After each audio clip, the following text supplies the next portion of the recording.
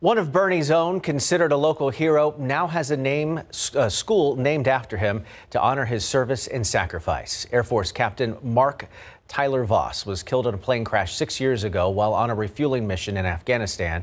The night team's Jesse Degollado says his mother, a former Boerne ISD employee, was there for today's emotional ceremony. This is beyond my imagination.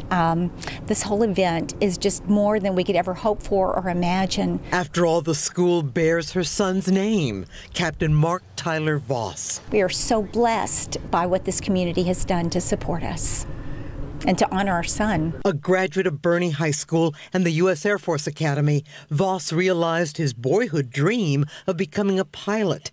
Even at that age, his mother says he was a young patriot. He was. He fully believed in supporting God and country. Yet Voss and 2 crew members would die in 2013 when their KC-135 Stratotanker crashed during a combat air refueling mission to Afghanistan. There's a replica of his plane in a glass case that's also filled with his memorabilia at the entrance to the school.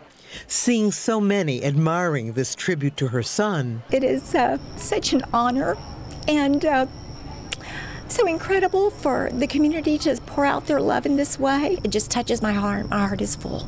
Jesse Degollado, KSAT 12 News.